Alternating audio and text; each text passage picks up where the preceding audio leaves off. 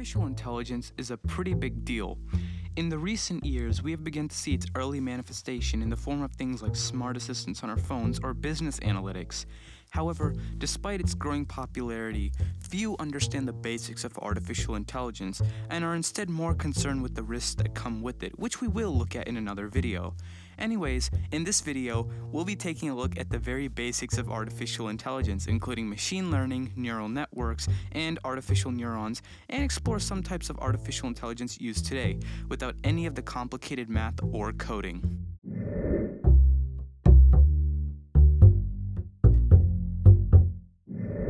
It starts with one question: can machines think? This is the question English computer scientist Alan Turing asked in his 1950 published paper, Computer Machinery Intelligence and Learning.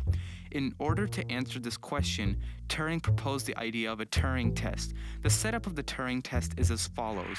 A human interrogator asks a question to an unknown subject, which can be a human or computer, and within a given amount of time, the interrogator must guess whether or not the subject is a human or computer based on the response.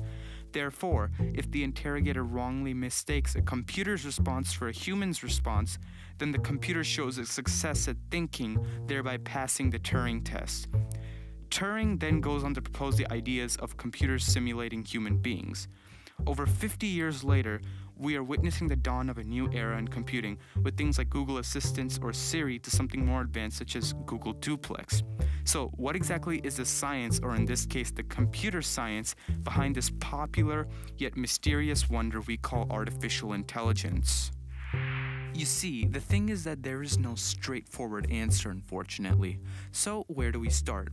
Well, in order to understand artificial intelligence, we need to understand something called neural networks. Neural networking, simply put, is a form of computing modeled after the human brain.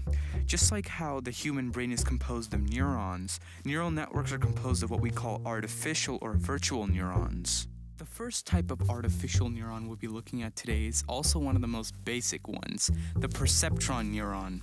Perceptrons work by taking in several binary inputs and then giving one binary output. The output of the perceptron is dictated by whether or not the sum of the input values meet a parameter, or what we call a threshold value set by the neuron. If the sum of the input value is less than or equal to the threshold value, the neuron outputs a value of 0. And if it's greater than that threshold value, the neuron produces a value of 1. To demonstrate how a perceptron algorithm works, let's take a look at an example. And as always, you're free to skip past the example if you already got the concept. Anyways, let's say that the new Avengers movie is coming out to your theater on Saturday, and you've heard there's going to be a huge sale on butter popcorn at the theater. You then contemplate whether or not you should go by taking into account 3 factors: whether or not you're available, whether or not you'll be able to make it on time, and whether or not you'll have room in your stomach after attending the birthday party that takes place before the movie.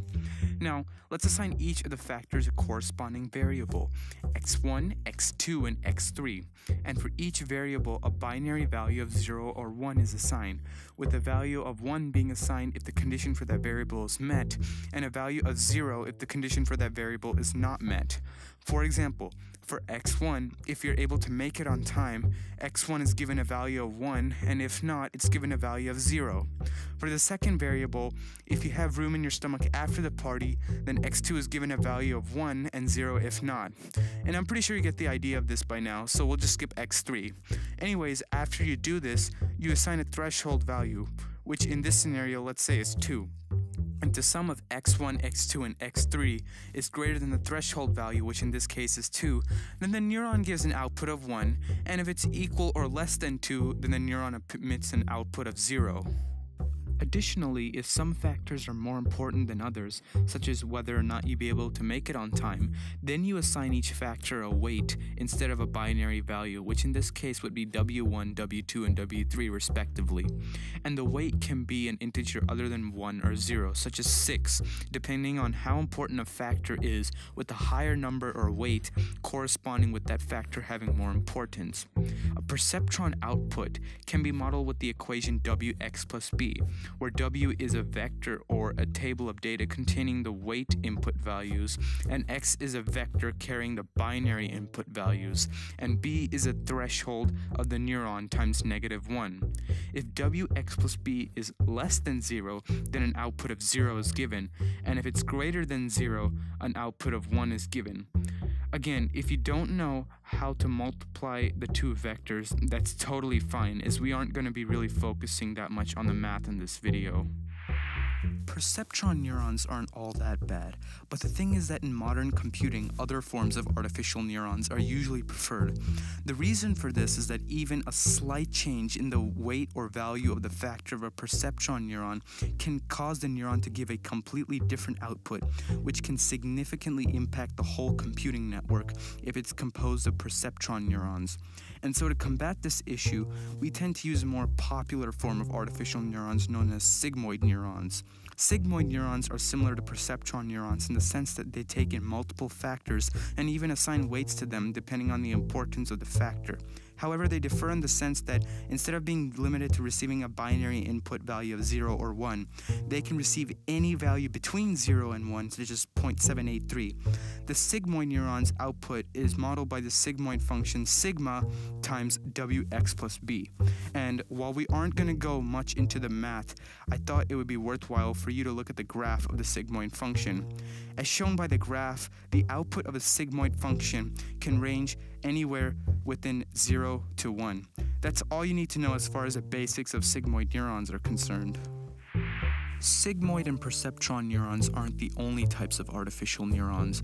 There are other types of more complex artificial neurons which we will talk about in future videos for sure. Anyways, as stated above, these many types of artificial neurons come together in what we call neural networks, which are computing forms modeled after the brain. There are many types of neural networks, but in this video, we'll be looking at a brief overview of the most popular ones used for machine learning today and in technologies you may use. The first and perhaps the most important type of neural network we'll be looking at today are feed-forward neural networks. FFNs are considered to be one of the most basic types of neural networks and are the basis for other types of neural networks such as convolutional neural networks. FFNs are created by multiple layers of perceptron neurons. An FFN can be divided into three parts: an input layer filled with input nodes, which take in the input values, the hidden layer in the middle, which are filled with what we call hidden nodes, which do all the calculations and processing with the inputs, and an output layer filled with output nodes, which give the output for the neural network. Oh, and just to put this in, because it's important to know, this architecture is what all neural networks to some extent are composed of. Thus is the reason FFNs are considered to be the most basic framework of all neural networks. That being said, it doesn't matter to me if you don't fully get every other type of neural network in this video. As long as you understand the basic concept of FFNs, we should be good. The next type of neural network we'll be looking at is a recurrent neural network. Recurrent neural networks take in a list of sequential data and try to make predictions about it. However, the neural network must have access to a large data set which it is trained to use in order to draw knowledge to make predictions about the input data it's given. For example, let's say we have a recurrent neural network and used a giant history textbook as our database, and then we input it into the neural network.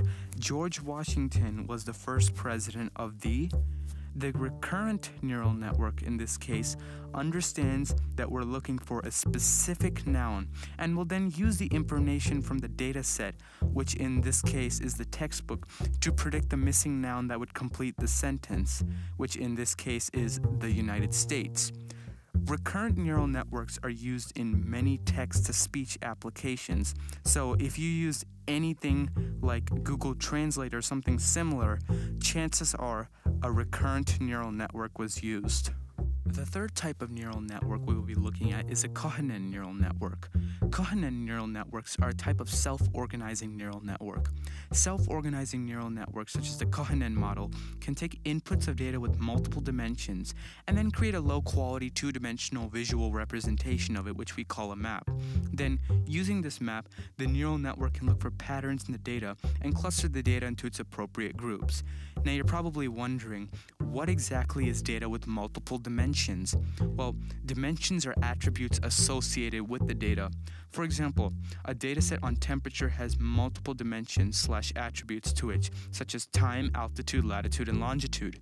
Cohen neural networks have applications in the medical field, where it can be used to cluster medical data into different categories based on multiple attributes of the medical data, such as blood type, patient history, patient height, which can be helpful for determining what type of disease a patient carries. The fourth and final neural network we'll be looking at today is a convolutional neural network. Convolutional neural networks are used when it comes to making sense of images. CNNs classify, group, and recognize objects within images. If you've used any sort of facial recognition technology, chances are a CNN was used. The process of how a CNN works is quite complicated, but to simply put it, a CNN takes in things such as the information about every pixel of an image, such as the pixel color, and the image width and height, and makes sense of it by trying to look for patterns in the image, such as shapes, textures, and borders. Keep in mind that for a convolutional neural network, the hidden layers in this case are the convolutional layers. The convolutional layers process the patterns in the image.